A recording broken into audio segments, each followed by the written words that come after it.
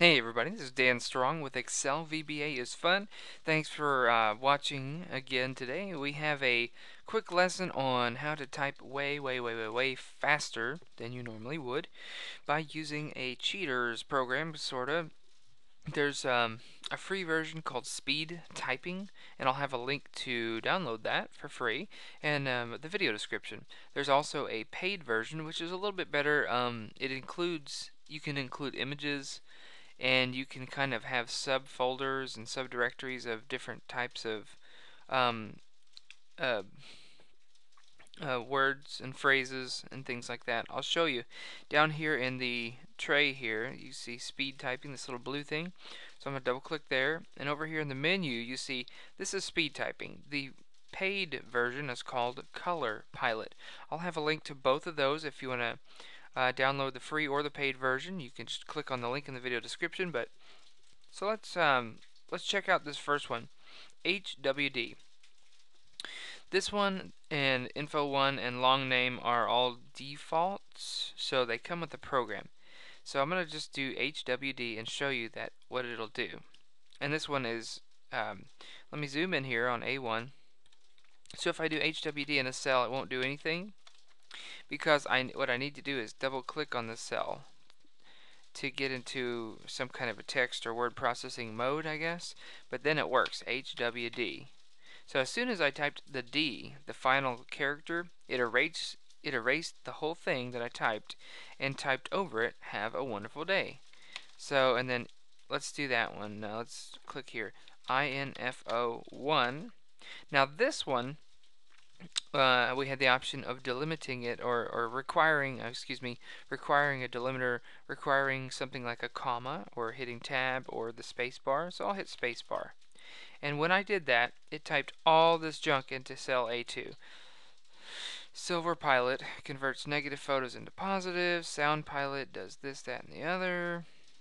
Yada yada. So info, just by typing info1, it gave you all this good stuff here. It's basically telling about their different programs at colorpilot.com. So, but anyway, that's how it works. Let's look at a word processing thing, and then I'm going to show you how it helps you, the programmer. And we're going to go over creating a couple of our own special ones. So just to show you that one more time, so info1 spacebar, and it types all this good stuff. Now, you could have pages and pages of code or paragraphs of something. If you commonly write something like, thanks for subscribing, or or just like we did earlier, have a wonderful day. All I have to do is HWD. How easy is that? It's great for medical transcriptionists, legal persons who type crazy big words like, I don't know, amoxicillin, blah blah blah. You could just put AMX and it would type it out for you. So let's put that into perspective from a programmer's standpoint. And let's go back into Excel. Let's erase these and let's shrink it down to a normal size. Oops.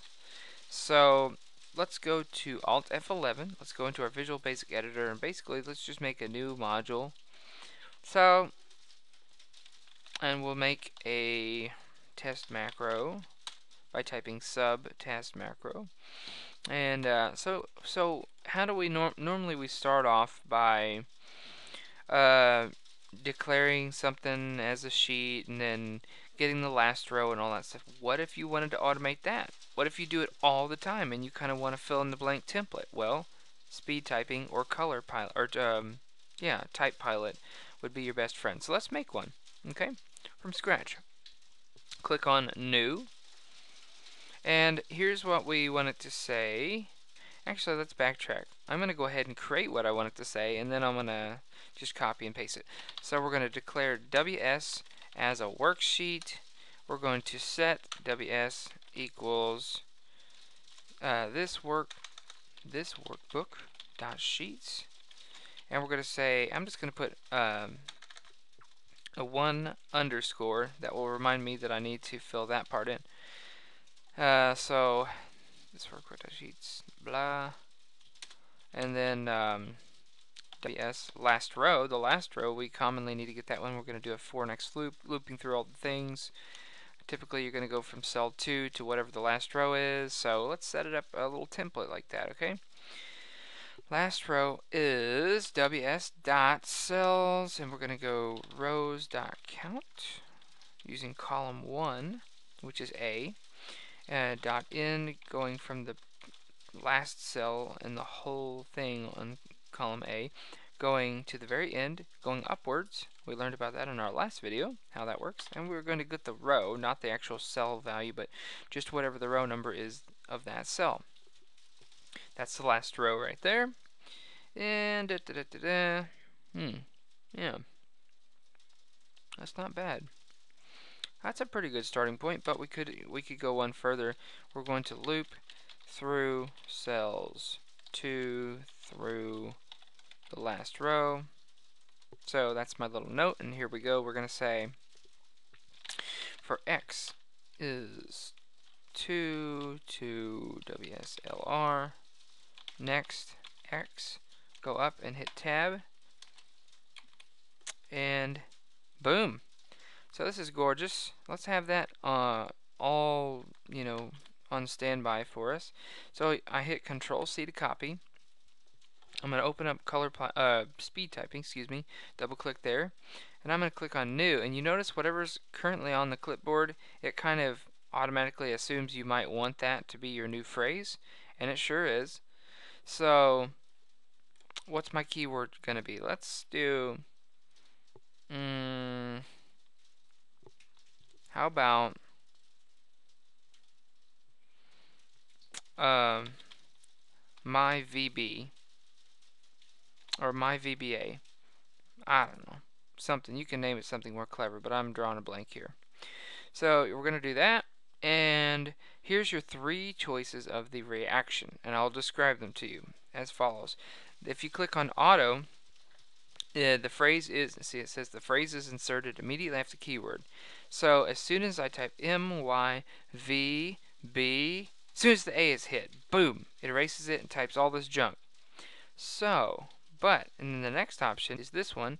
This says a dividing symbol is required after the keyword, so like a comma or a colon or a semicolon or a slash or a tab or a space bar. So basically you have to type MYVBA spacebar or a comma, and then the comma will be erased as well as the MYVBA, and all this stuff will be inserted. The third option is really similar to the second option, except that it will type all this stuff, but it will keep your spacebar, it'll type all this stuff, and it'll keep your comma at the very end. So it says dividing symbol is required, but the divider is inserted as well. Capiche? So I am going to do the auto. I don't want to have to hit a space or anything at this point. Now the paste method is clipboard, keyboard, or use global setting. I just leave it on the default because I haven't had any problems with it. So let's just say we're going to create a new macro. My new macro, sub, my new macro. Oh, let's see. I don't want to type all that stuff from scratch. How about my VBA? Oh, looky there. That's so nice. And we'll just say sheet 1. And now we're ready to loop.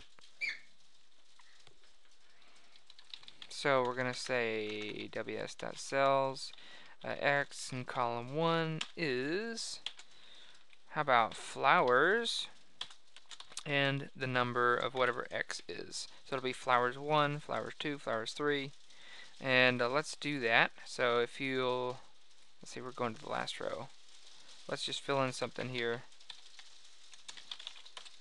Like so. So it'll go from 2 to 6. So Alt F11, get back into the Visual Basic Editor. Now let's go through one at a time.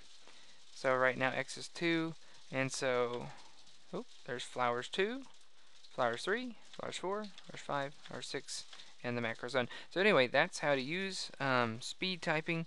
Remember, you can look at the video description to get either Type Pilot or speed typing, and you can make up your own phrases. You can do that. You could, on their website they say, I've written 12 letters today, and then the other guy says, well, I've written 112 letters today. So he's kind of bragging, because he's using this program to write letters and to get a lot more accomplished.